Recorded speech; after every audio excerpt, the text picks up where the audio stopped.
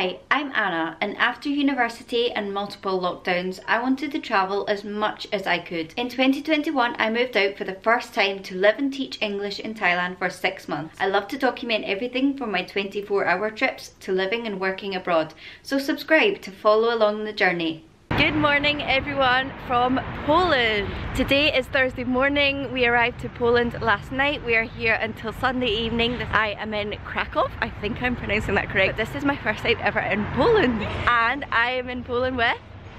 Hello! Kayleigh! I can't get rid of her. She came with me to Edinburgh and now we're in Poland. I'm just like a bad smell. It is bright and early this morning. Me and Kayleigh are on our way to get some coffee and some breakfast, but also ultimately to a bus stop that's going to take us to our tour of Auschwitz today. We booked our tour on GetYourGuide for like £40 each-ish, which I thought was really good. I didn't think it was that expensive, was it? And it also includes pick-up and drop-off, but like to the bus stop. It was really easy to get to our hotel last night. We got in a Bolt, a downloaded Bolt, which I also had in Bangkok, and it cost me £7 to get from the airport to the hotel, which was really good. We're staying near the old town in Krakow, and as you can see right now, it's quite busy, it's quite beautiful.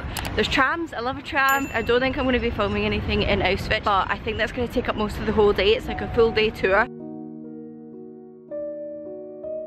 Me and Kayleigh have been dropped off the bus by just like a general point because the traffic was getting quite bad. Had a really interesting day. I really recommend you go and do it. We visited both Auschwitzes. I really like history and I learned a lot about it in school, but I think there's nothing really like going to go and see it. Like especially with the rise in anti-Semitism and all that, I think it's just so important to go and see it and remind yourself of obviously stuff like that can still happen. Heading back to the hotel, freshen up a wee bit, and then I think we'll head out for a bit more of an explore and find dinner.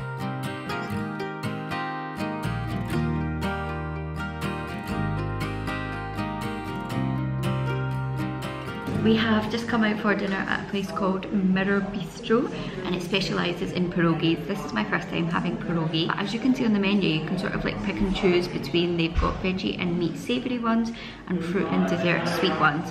So we decided to start with savoury. You get 10 pieces in each, or you can do 5 and 5 within the savoury and the fruit. Kayleigh's having potatoes, Polish sausage, bacon and onion in one, pork and beef, meat with vegetables in another one. I've gone for feta cheese, spinach and garlic in one, and mushrooms, cheese, leek and onion in another one. And then hopefully, I'm still hungry because I'm really intrigued by the fruit and dessert ones, so I'm hoping that I can finish off with some sweet pierogis, which I didn't even realise was a thing until I looked at this menu. I have not really eaten any Polish food ever. I was a little bit worried that I wouldn't be able to find many vegetarian pierogis, but I just looked on Google Maps for like places near the hotel and found this place. It specialises in pierogis, so we're doing well so far. Food has arrived. I don't know which is which, obviously, but I think I see the spinach and feta. Try it without the sauce first. We got garlic sauce with it.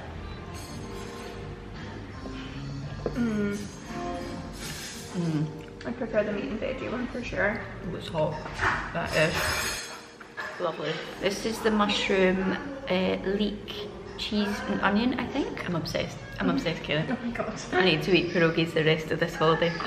It's like a dumpling, but it's just not really what I expected. Good morning everyone, it is Friday the next day today. Last night I didn't have any sweet pierogis. We got absolutely stuffed with the savoury ones, but they were so good. And then this morning we got woken up before 7 AM by someone in the hotel who said that there was a leak upstairs, so they needed to turn our water off. Meant this morning we had sink showers with like the tiniest little trickle of water, so hopefully the water is going to come back on this evening because I would really like to have a proper shower, and I haven't washed my hair in like 3-4 days. I feel a bit disgusting. We just went to get some breakfast. We didn't finish it, so that's also lunch in the bag. Today's plan is to visit the Barbican, the Basilica and then the castle, because apparently the castle's got free entry from 1 to 5, so hopefully we can get that done last and get the free entry. Poland is so pretty and all the colours here are gorgeous. This park is giving me like Central Park vibes. I didn't realise Poland or Krakow was so green. There's so much like open space to walk. It's beautiful. No! Sadly, the Barbican today is apparently closed until March 2023.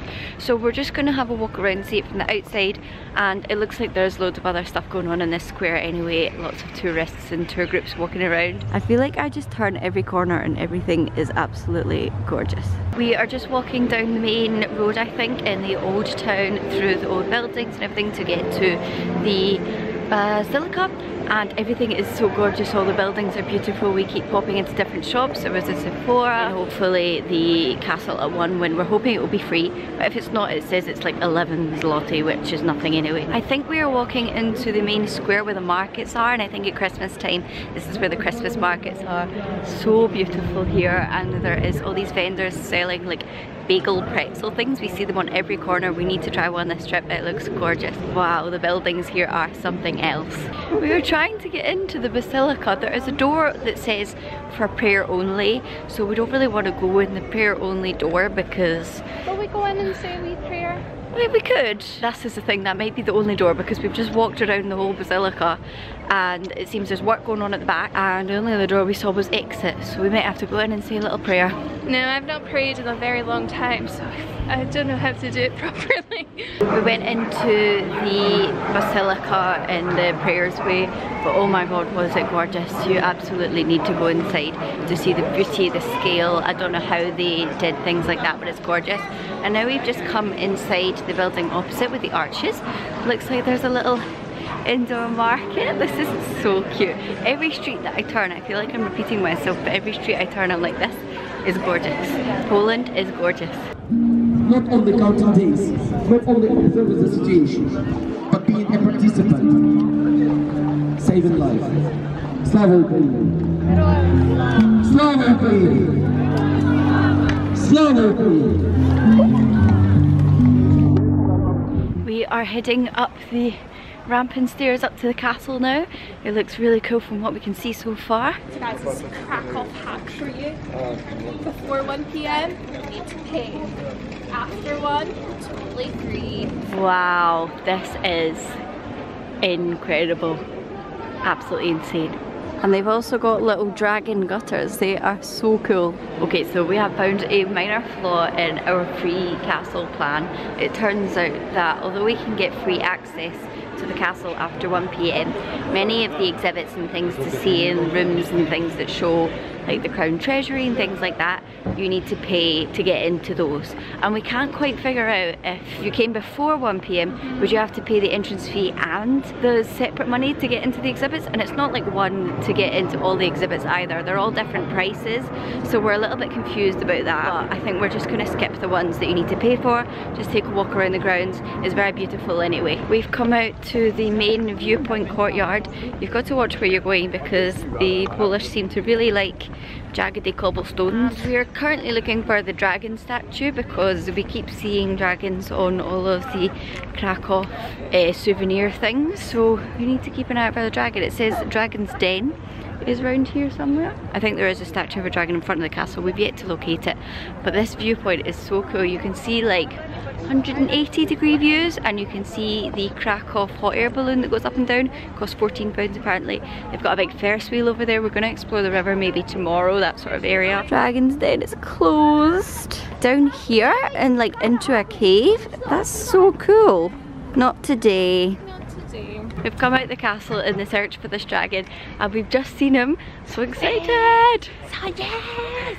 Dragon! It's pretty cool looking, to be honest. I wonder like what the background and the lore is, because it must have some sort of historical significance, because the dragon thing is everywhere here. Me and Kayleigh were just standing here looking at the dragon and all of a sudden it started to spit fire. It's a real dragon. A little bit pooed myself. It's a real dragon. But oh my god, that's so cool. If you were a kid coming to see this, I would be like, wow. I have got my first chimney cake.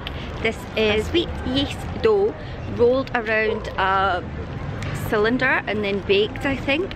I have chosen lotus biscuit, so it's got the lotus biscuit sauce on the inside and sugar around the outside. Kayleigh went for a big one with lotus biscuit but also ice cream on the inside. I just said I wanted like a little bit of ice cream. Look at this bad boy. How's it? Thank you. Very much. Oh my god, it's so nice and hot. How do you even go about this?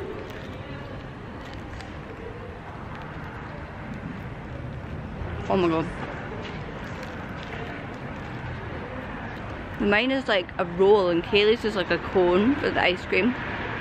This is amazing. This is unreal.